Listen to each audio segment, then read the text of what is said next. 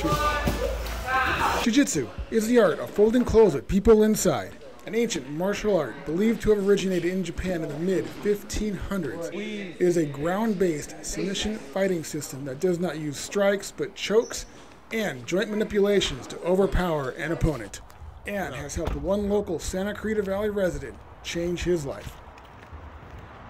As a kid, I was relentlessly bullied from kindergarten to 5th grade. And, finally, I realized bullying stopped when I started fighting back. Whether I knew how to fight or not, the bullying stops. It's just standing up for yourself was a big, really big reason for me to train martial arts. Whether training with the traditional gi or no gi, Mike has impressed everyone he rolls with. I think for being a big guy, a strong guy, a powerful guy, Mike moves very well. He doesn't necessarily utilize his strength and his heaviness to dominate you as much as it is. He'll move with you, but then at the end he makes you pay because he's big and strong.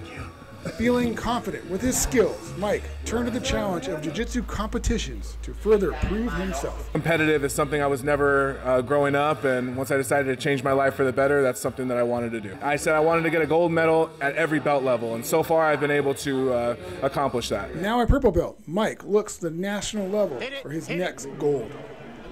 But even with hard work and preparation, sometimes dreams get taken down. Won before and I've lost before, and all of it's the same. You come back the next training session and you work hard towards the next one. Whether I would have won on the tournament day to whether I would have lost, I would have done the exact same thing. Show up to class and work hard because there's other goals to accomplish. Whether it's in the game of jiu-jitsu or in the game of life, you got to just keep trying. For Canyons News, I'm Jeff Lowzik.